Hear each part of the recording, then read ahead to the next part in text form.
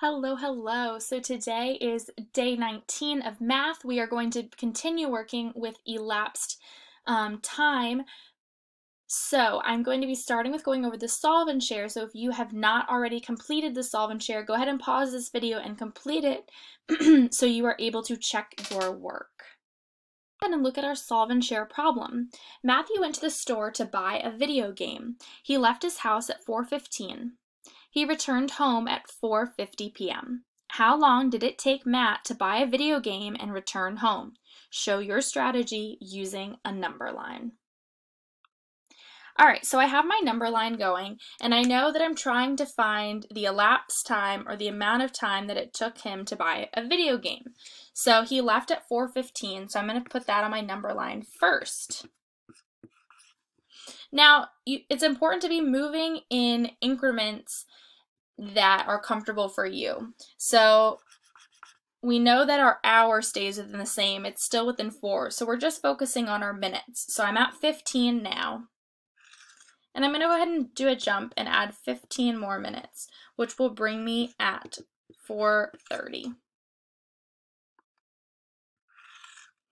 Now I'm going to do another jump of 20 minutes, which will bring me to 4:50. When I add together 15 and 20, I get 35. So,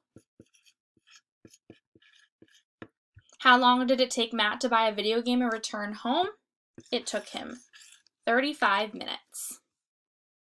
Now let's check out our guided practice questions. Just a reminder, these questions you do not need to complete. I'm modeling these for you as practice, so they're just in your checklist for you to look at. You do not need to solve these. So, Amy went to soccer practice at 10:10 a.m. Soccer practice was over at 10:55 a.m. How long was Amy at soccer practice? Show your strategy using a number line. So I have my number line, and I wrote up above 10:10 to 10:55 because that is the amount of time her soccer practice was. So on my number line, I'll start by putting 10:10, and now I'll just start working on my number line. So I'll do one jump for 20 minutes, which will bring me to 10:30. I'm going to do another jump for 20 minutes, which will bring me to 10:50. And one more jump for 5 minutes to bring me to 10:55. So now I need to add those all together. So 20 and 20 gives me 40. 40 plus 5 gives me 45. So, how long was Amy at soccer practice? Amy was at soccer practice for 45 minutes. Our second guided practice question says, Susan's dad started cooking lasagna at 5:02 p.m. It took 52 minutes for the lasagna to cook. What time was it finished cooking? Show your strategy using a number line. So this one looks a little bit different than the others that we have been solving because we don't know, our unknown is what time he finished cooking his lasagna. We know what time he started, 5:02, and we know how long it took for the lasagna to cook.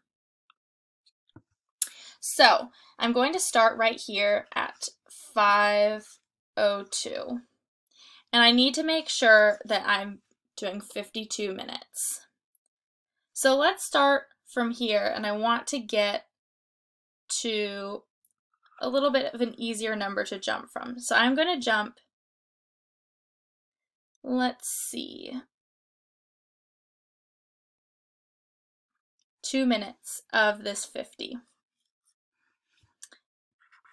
So I have 52 minus 2. I have 50 minutes remaining now, and now I am at 5:04.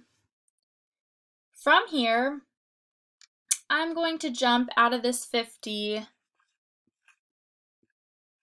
20 minutes. So when I jumped 20 minutes, I'm going to add 20 minutes to this 04, so now it is 5:24. So I have 30 minutes left to add to here. I'm going to go ahead and do another 20 minutes from that. So I have 30 minutes remaining. I'm going to subtract 20 minutes by adding 20 minutes to my time. So now I'm at 5:44. From here I have 10 minutes remaining. So I'm going to go ahead and do 10 minutes, which brings me to 5:55. Oops, sorry. 5:54. 5:54. Now, I can check my work by going 5:54 and 5:02. So these are the same, so I can virtually just focus on subtracting my minutes, because within the hour, I'm within the hour of 5, so no hour time has passed. 4 minus 2 gives me 2, and 5 minus 0 gives me 5. So 52 minutes since my lasagna, 52 minutes that my lasagna was cooking. So what time was it finished cooking? It was finished cooking at 5:54. Now it's your turn to complete the independent practice questions. You have 8 questions to answer on elapsed time. Good luck!